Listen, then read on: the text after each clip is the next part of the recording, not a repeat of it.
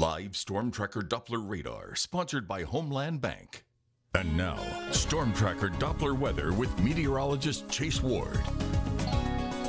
We are mostly quiet across the ArkLaMiss, but we are tracking a bit of cloud cover here in northeast Louisiana, but southern Arkansas starting to pick up on a little bit of sunshine, but we are expecting rain chances to slowly increase throughout the day. We could see more widespread showers, thunderstorms by lunchtime and for this afternoon, but right now, you don't need that umbrella or rain jacket as you're heading out the door. We're dealing with some cloud cover right now here in Monroe. We're currently at 81 degrees right now at the airport, and winds are currently calm, and dew point is right at 76. Now across the area to the north, we're at 78, Monticello 73, and Camden, El Dorado's at 75, and Ruston is currently at 77. Now we're all quiet on Doppler radar. Like I said, you don't need that umbrella or rain jacket right now as you're heading out the door and beginning your morning commute. But later on today, that's when rain chances will start to increase, and it's all due to a stationary front that's holding up just to our north, and it's going to be holding out across our area, and we'll see showers, thunderstorms spark up along that layer. Now, just a few weeks ago, we were kind of dealing with a similar scenario. We had a frontal system that just held out and became stationary, and we saw rain chances pretty much each day of the week, and that's going to be kind of similar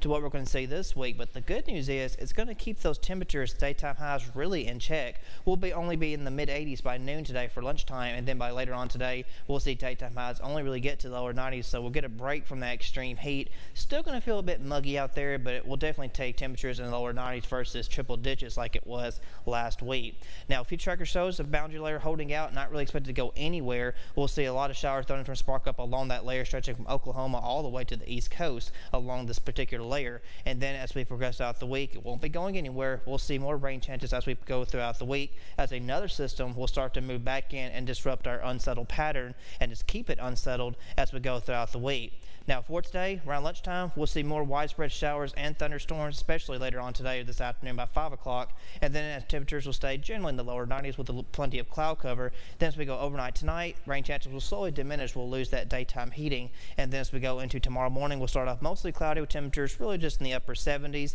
And we'll see some isolated chances for some showers in southern Arkansas.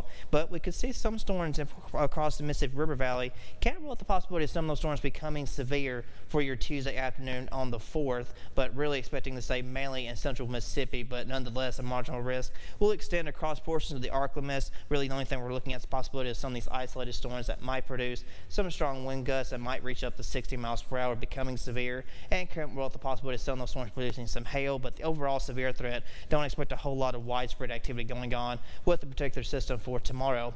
Now for today, expecting high of about 92 degrees with scattered showers and thunderstorms. It's going to stay mostly cloudy for today. Winds will stay generally out of the southwest. For tonight, we'll see a low of about 76 degrees with lingering showers and thunderstorms, but by midnight, most activity on out of here. Rain chances will stay around 20%. For tomorrow, for the 4th of July, we'll see temperatures reaching still lower to mid-90s, but isolated showers and thunderstorms. We'll pick up on some sunshine. Can't rule out the possibility of some of the storms becoming strong or severe across the Mississippi River Valley. We'll see winds stay out of the south. For a 7-day forecast, we'll see rain chances persist throughout much of this week, but it's going to keep those temperatures in check as we go throughout the week, as they'll stay generally in the lower 90s. But as we go into the weekend, rain chances will start to drop off, and by Sunday we'll start to see temperatures begin to warm back up to the upper 90s, and we'll see lows stay generally in the mid 70s.